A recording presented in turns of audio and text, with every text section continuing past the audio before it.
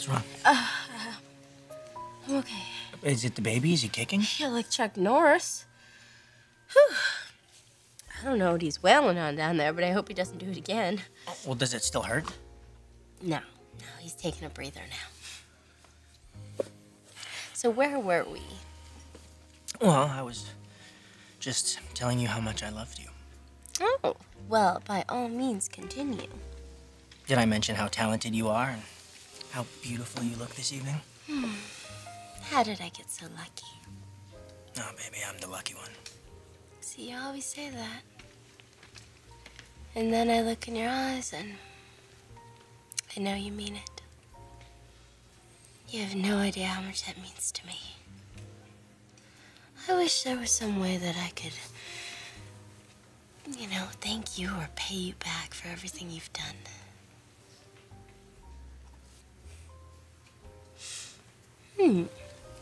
Maybe there is.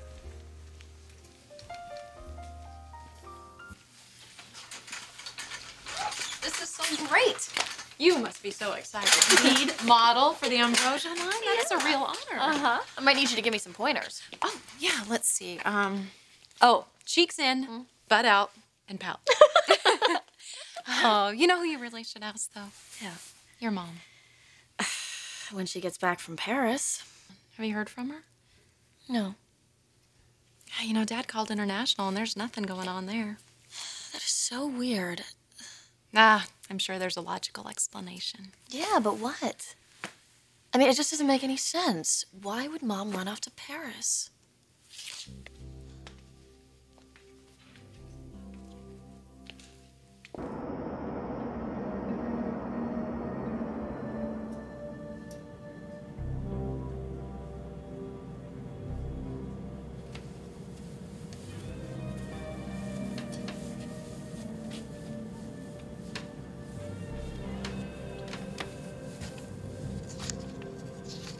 Transmission report here. Looks like Deacon received your fax. You know you shouldn't have done that. We had to. Brooke, you're going to Paris to get over this man. Right, you're starting a new life.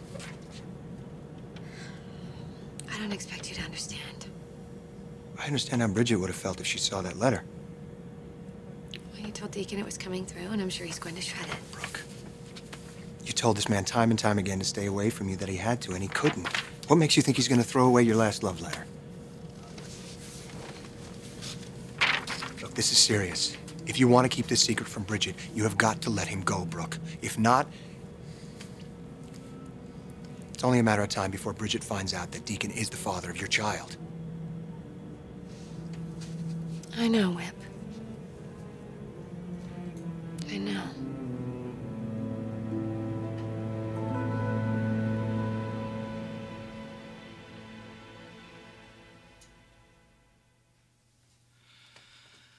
I promised myself I wouldn't do this, but I couldn't leave without telling you what's in my heart. Our relationship has been one of the most significant in my life. You changed me, Deacon. You revived me. You ignited a passion in me that I thought had been extinguished forever.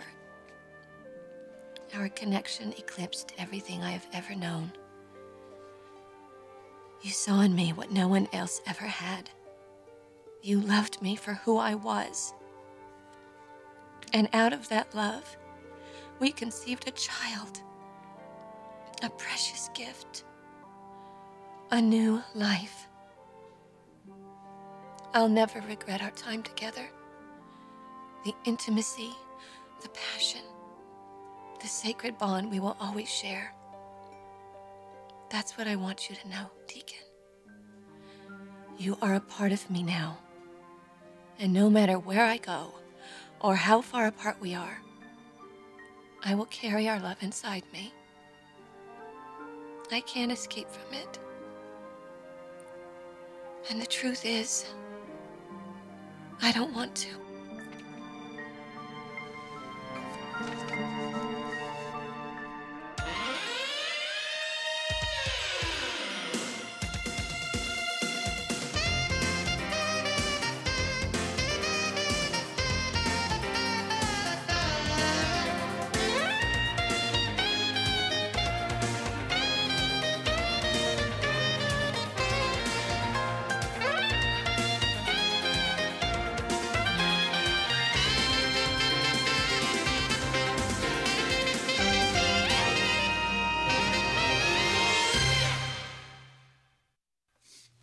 What are you telling me, Brooke?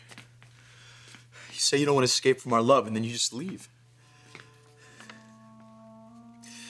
When we're apart, every cell in my body feels your absence. Every inch of my skin remembers your touch and your kiss. As hard as I've tried, I can't forget you. But I can't be with you. I'm sorry, Deacon. I can't betray my daughter. Bridget can never know this is your baby, and it's just too dangerous for me to be near you.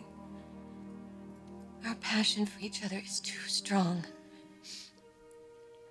We have to make a clean break. It's the only way to keep this secret.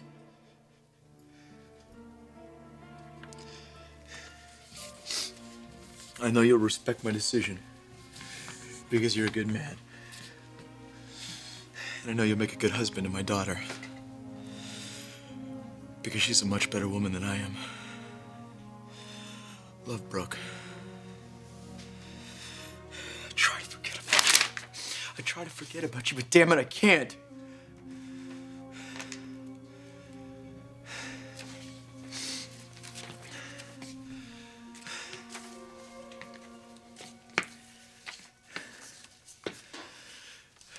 Try. I gotta try.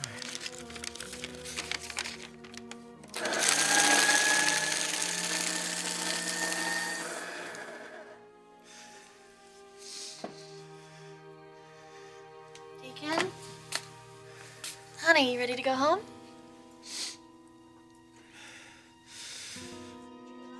Good evening, ladies and gentlemen. My name is Amber Forrester, and if you would indulge me, I would like to say a very special thank you to my very gorgeous and very surprised husband, Rick. This is for you, for everything that you've done for me.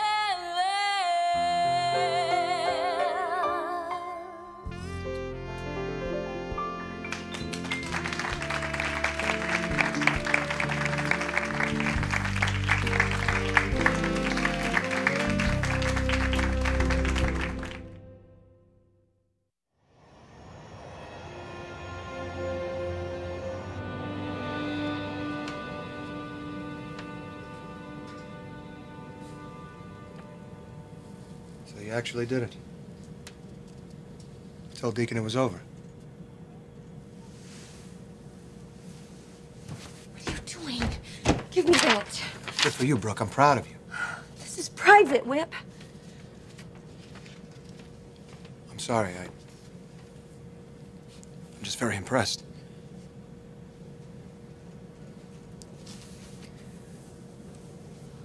Giving up this relationship to ensure your daughter's happiness, to protect the future of your unborn child. Most people couldn't have done that. But you're not most people. You're an exceptional woman, Brooke. Web, don't. It's true. You've done a great thing for your children. And I know you don't realize it right now. But it is the best thing for you and Deacon as well. You've given him a gift, Brooke. He had no choice. Now he has to move on with his life. And you know you have to move on with yours, too. Bridget, I thought you were leaving. Yeah, that was the plan, but then Kristen and I started talking. Deacon? Yeah. What's wrong? Nothing. No, don't give me that. You're upset. Sweetie, what's going on? I'm not upset. I'm overwhelmed. Everybody expects so much out of me, and I don't want to let them down, that's all. You won't. Deacon, this is gonna be a cakewalk for you. Yeah, I wish that were true.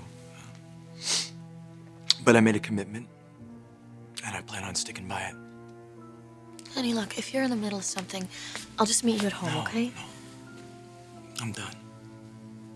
With everything. From this point on, you are my top priority. You're the most important thing in this world to me. Mrs. Forrester, you are one multi-talented woman. Well, what can I say? You bring out the best in me.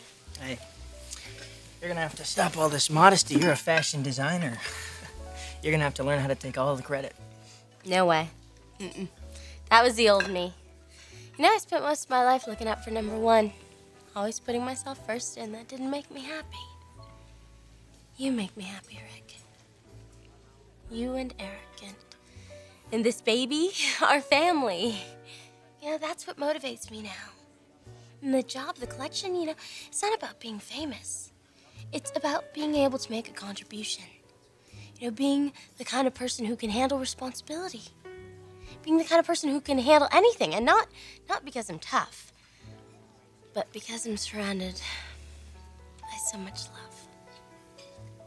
You'll always have my support. And you'll always have mine. You know, for the first time in our marriage, I really feel like we're a team.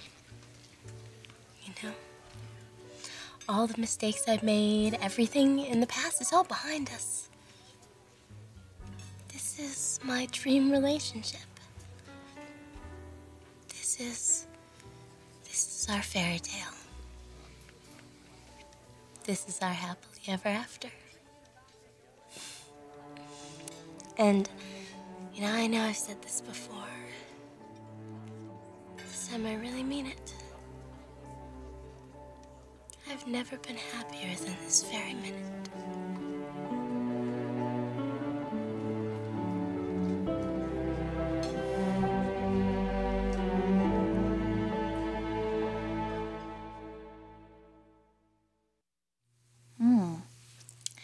I like what success has done to my husband. I'm serious, Bridget. Oh, so am I. I mean it. Can we sit down for a second? Sure.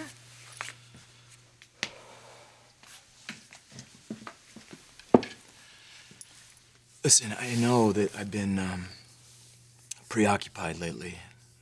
I guess I just got caught up in the drama of the situation.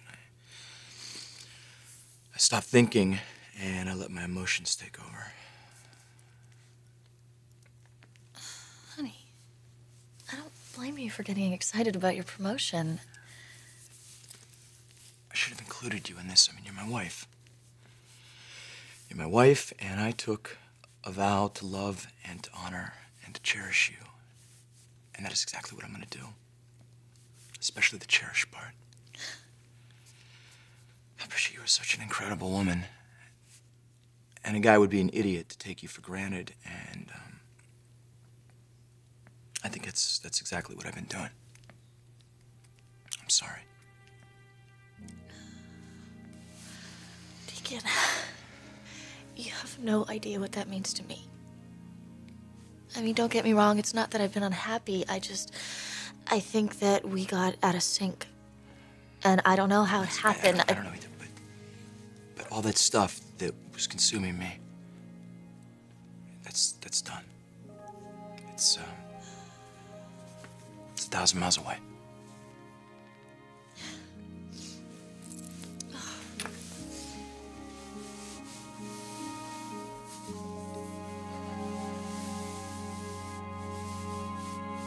Webb, I really appreciate your support, but... No pressure. I just want to help.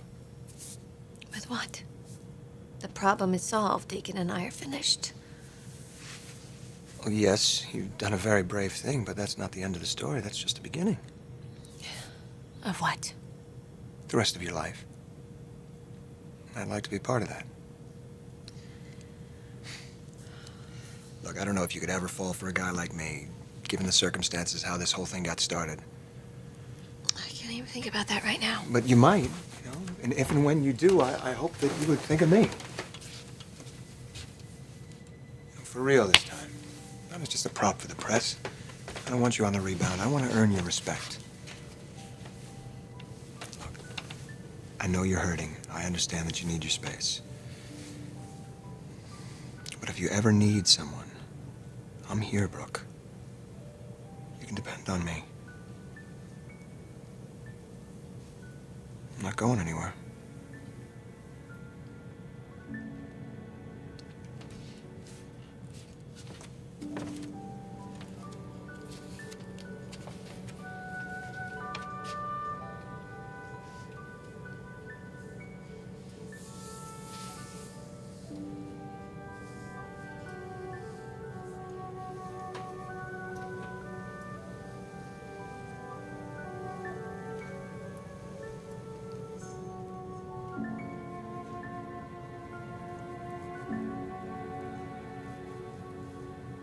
I don't know, Amber. You may be pretty happy right now, but I have a feeling that you're going to be much happier. I don't see how. Oh, it's right below your nose. What? The baby. Oh, I know. I can't wait for him to come. Or her. I think about it all the time. What it's going to be like in the delivery room, holding him for the first time. He's a brand new little person. Our baby, Amber. It's gonna be so incredible having you there. Knowing that we're ready for this. You bet we are. We're gonna give this baby an incredible life. And lots of brothers and sisters. Really? You're already planning that? Oh, yeah. I've got this big picture, you know, you and me sitting at the breakfast table with all our kids. Everyone's laughing and making a mess, and we're all talking. Oh, Amber, that would make me so happy. That's a beautiful picture, Rick. And I want you to have that. No, it's not going to happen overnight, but we are well on our way. You're an amazing man. And a wonderful father. And I love you so much. And